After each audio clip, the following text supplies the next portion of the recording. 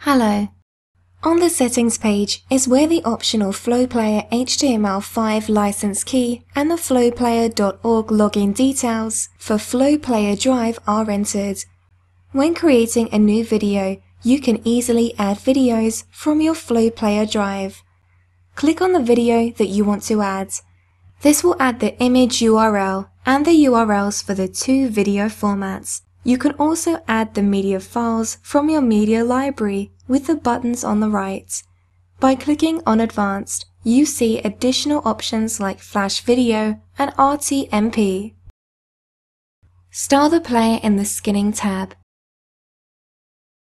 Change the video attributes in the Configuration tab.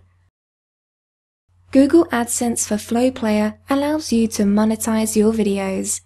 Here are the ad options for the single video.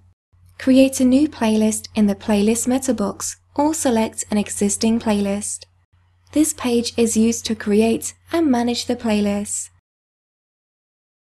To add a video or playlist to a post, click on the Insert Video button. After choosing the video or playlist, click on the Insert button.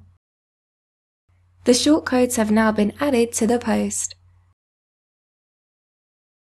Use the video widget to display the videos in the sidebars.